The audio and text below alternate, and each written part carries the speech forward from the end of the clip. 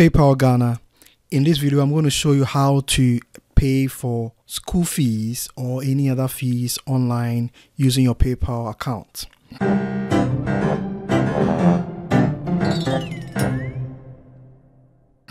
So first of all, you need a PayPal account for this purpose. In fact, for the first part, your account will be very necessary. I'll also show you a way to use PayPal or to pay through PayPal even without a PayPal account. That is for school fees and other payment portals. That would depend on the receiver, the school or anybody receiving the payment. They can use PayPal as a third party so that you can pay with your debit card or a credit card. So without much ado, let's hop on and I'll show you how to go about this.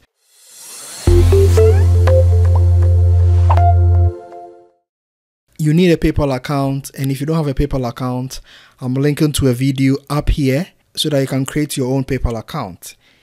Or you should go to the description of this video. I'll put all the videos I'll mention in this video there for your perusal. You can always go back there and then find these videos.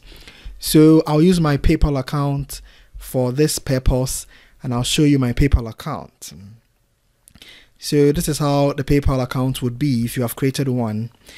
In fact, you will not have money on the account, and that's just by the way. But PayPal is a payment portal, and people can pay you through this payment portal. So I have received payments from people, and this is my balance for payment I have received from people. You can use those payments to also shop online, or you can withdraw the money. But in Ghana, it's very difficult to withdraw the money since Ghana is not PayPal compliant yet. We are still waiting for Vice President Bawumia and his promise that Ghana will be PayPal compliant. We are still waiting on him. But the anatomy of PayPal is that you can have money on your account, just like you have a bank account. And then you can also link a debit or a credit card. So I have this money on my account. This money I can withdraw, but since I'm in Ghana, in fact, I don't like withdrawing money from PayPal, even though I've done it before, but I don't want to because exchange rates and money transfer issues would take everything out of this money. If I want to withdraw this money, $28, I can only receive just about half, or just about 60-70%. The rest will go into all the avenues and all the routes this money will go through before you come to me. So you lose a lot of your monies. I don't advise you withdraw PayPal monies if I use it to buy online instead. The second option is that I have a card linked to this account. This is the last 4 digits of the card. It's advisable to link a card to your PayPal account. What a card does is that if I don't have money on this account, in fact, if I had 00, like I've created a new account, I can use this card to buy anything online because it's linked to my account. I'll set it up as my preferred payment. I'll show you how to go about that later. But if that is my preferred payment, I can pay with this card anytime, anywhere, and then the money will be withdrawn from my card through PayPal. So this is how it is. You can actually use your card to pay without going through PayPal, but you can also use your card to pay through PayPal as your preferred payment. I prefer that so that my account will be very robust. If PayPal know that you have been doing a lot of transactions with your card or with your account, they know that you have been doing it severally. If a huge money hits your account, they will not be suspicious. But if all of a sudden you are receiving thousands of dollars when you started only receiving just $10, $5, they'll be suspicious because this is about money and they need to protect people's accounts. In fact, they have had a lot of issues with people and how they manage their accounts. So they are very careful. If they find anything suspicious with your account, they ask questions, bring this, bring that, before we can give you back your account, or they just about ban your account. They just do that always. So be careful with your account and make sure you are doing the things legitimately. And feel free, nobody will hurt you on PayPal if you are doing things legitimately. So there are 2 accounts here. I have my own PayPal account where my money is, and then I have a card linked to this. If I had a bank, if Ghana was PayPal compliant, we would have had a bank, but since Ghana is not PayPal compliant. We can't have a bank unless you have a bank in America or somewhere else where you have your banking details. You can link your bank as well to PayPal, and that is when you can withdraw monies. You can withdraw your monies to your bank and take the monies out, even though you can also do it with your card. Our card is a Ghanaian card, the Africard. I'll also put a video in the description area for you to get an Africard from UBA. So these are the two things I have on my account, and with this card I can put any amount, tens of cedis or dollars on the card, which I don't advise. You should put money you would need to buy something on the card. Don't put so much on it, because if someone gets hold of your card, all the money is for the person. And this card is a prepaid card. When you go to the video I'll put in the description area, I'll talk about this card in depth. It's a prepaid card. It's not linked to any bank account, so then you don't lose your money. If someone gets hold of this account, you only lose the money on the card, but it's not linked to any other bank account where you have all your money there. So back to paying your fees. Right now, for example, this is a demo video. I'm doing a demonstration. I've gained admission in university in the UK, and I have to pay immediately because I need to go probably next week. I need to pay my fees immediately, and you need a PayPal account. Go to the description area and I'll show you how to create the account. But you go to the homepage or the payment portal of the school. So for this purpose, I'm using this school, University of Birmingham. And please, it's not advisable to be using or to be going through payment procedures on online portals, because these are legitimate businesses and they are serious people. You can't just go there and do demonstrations on people's account. But for your purpose and for this demonstration, I'll use this school for this. And so we are paying either by debit or credit card or PayPal. Be careful with this and pay attention to this. You are either paying by debit card, credit card, or PayPal. I'll show you all the dynamics here. So we've read all this, and then we want to make the online payment. Again, since I'm not in this school, I'll be putting in dump data, but you shouldn't be doing that. Not advisable. It's unethical. I'll put in just random data, and then my first name will be Nana. The middle name will be JJ, and the family name will be K or Kofi. Let's go with Kofi, and then we continue. So basically, this is how these are. Okay, so it shouldn't be more than 7. Okay, there you are. What am I paying? It says select payment options. I'm paying tuition fee. Probably if I'm paying accommodation, I'll click on this. If I'm paying accommodation advanced rent payment, I'll also click on that.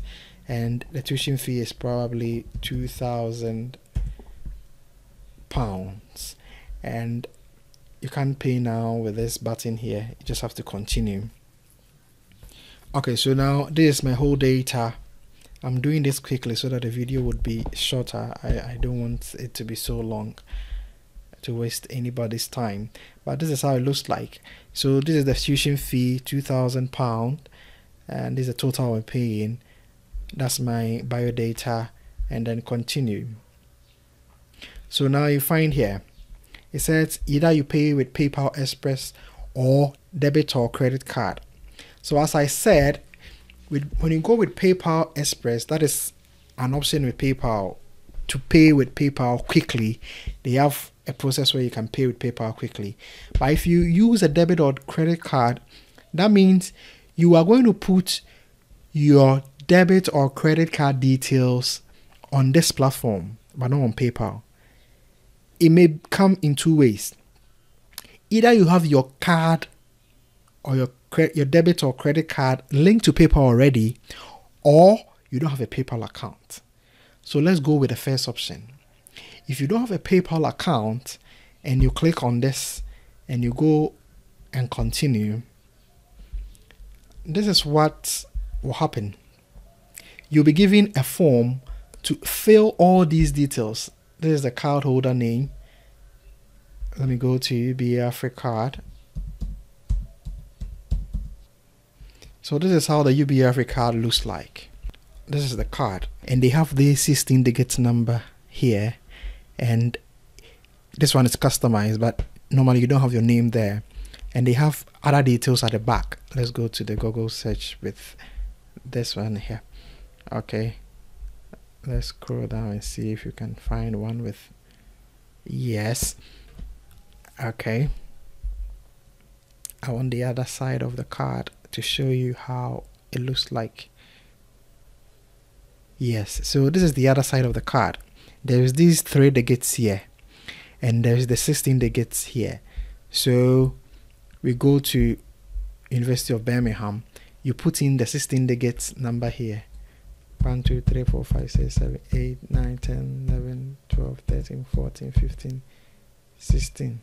Yes. Oh, this is the card name, so we cut that and paste here, and the card holder name is Nana JJ, and the security code on the UBA Africard is the one I showed you here. The 3 digits number here is normally not exposed, but when you get a card, you see that it's there. You find those 3 digits there, and then you put it there. This is what 692. Okay, 692, and then the expiry dates January 2022 or 2021. Normally is for 2 or 3 years. Let's go with that. And the start date probably March 2019. Yes, normally you have the expiry dates. The start dates normally doesn't come, but probably the school wants to know when your card started working, and you put in your country and the details for that purpose for your billing address.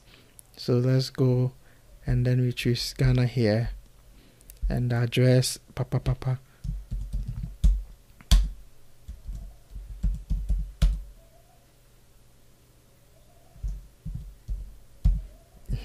that's my beautiful address. Okay, zip code. For the zip code, this is the zip code you should be using with a new GPS system. You can either put the hyphen there or not, and then you put in your email address. So if you don't have an email address, I also link to a video for you to create an email address in the description area. You put the email address there. Let's say Kofi.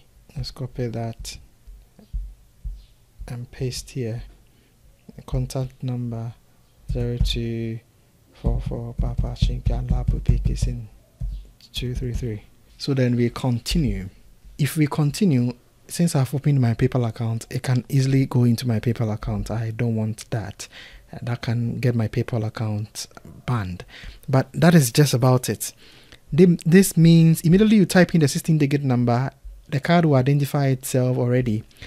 It will identify it as either debit or Visa card.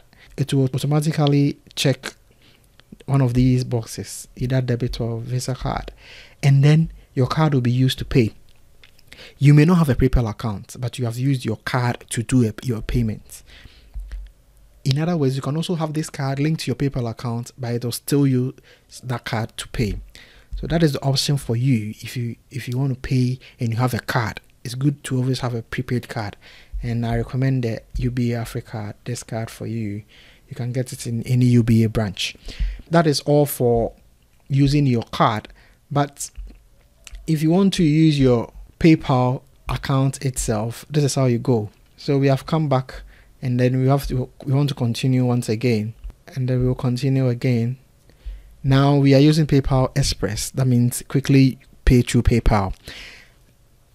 The dynamics here is that you may either have, let me log in back into my PayPal account. Yes, you may either have huge monies paid to you from your suppliers, your debtors, your contractors, or people you have worked for, probably $1,000, and that will reflect on this balance here, but not on your card, not on your bank, even though you can do that later. But it will be reflecting on your PayPal account balance. That is the name of the account. That is your summary of your PayPal balance.